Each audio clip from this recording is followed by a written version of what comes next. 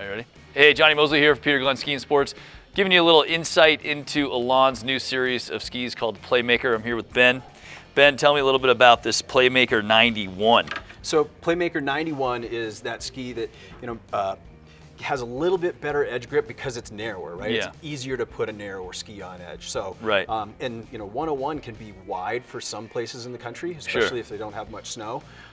So a 91 is a really versatile footprint for skiers who have a harder snowpack. Yeah, I love skis in the 90s. I mean, I am a 90s guy. So like, I also like my widths in 90s. When they say 91, they're talking about the width under your foot, so the millimeters under your foot. I notice there's a little bit of a range for mounting here. Yep. So this is obviously a little more playful ski, can be ridden normally, but you're gonna have a lot of, like, you can also do some tricks, ski backwards. Yep. You can ride it switch. So this is a pretty progressive mount compared to our free ride ripstick ski. Yeah. It's 2 centimeters in front of that. Okay. But for that person who's really interested in skiing park and wants a ski that's more balanced for being in the air, that we put the scale on it so that they know where the reference points are. And I think 91 millimeter waist is another good one that works like tight trees, something that's really maneuverable, and it's a totally bona fide park width. It has like a very surfy feel to it. Like just looking at it, it feels like it wants to do. Right down to the icon, we put the wave in front of the mountain. Yeah, very cool. How do you get, what's the most important thing? How do you get a surfy feel out of a ski? It's a couple things. The rocker in the tip and the tail. Okay, right? So the rise here. Yep, the rise in the tip and the tail. Also, how stout, how stiff the tip and tail are. Okay. Both longitudinally and torsionally. Okay. So that it butters well.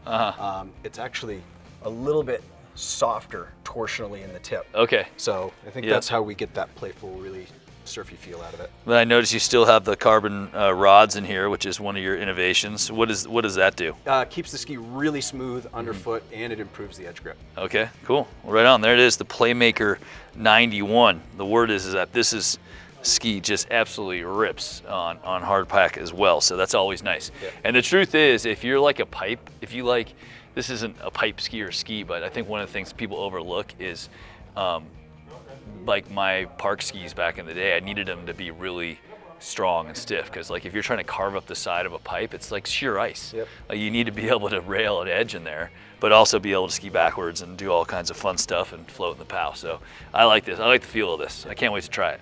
All right, cheers. Thanks, Ben. That's the Playmaker 91 for Peter Glenn Ski and Sports. Get it online or cruise in the store and give a look, feel it out. I sometimes, when I buy a ski, I'll put it down and I'll kind of like see what it feels like just on the ground underneath me, see if I jive with it, especially if you're trying to determine widths. Often you'll look at a ski and you'll think it's really freaking wide, and you'll put it down and you'll be like, yeah, it's not that bad. It's not that bad, because it's really not even wider than my foot. So you think 101's wide, but you got plenty of leverage over it. It's pretty versatile. So, yeah, absolutely. All right, good job. I'm digging it. I've seen a lot of them out in Tahoe, so it must be good.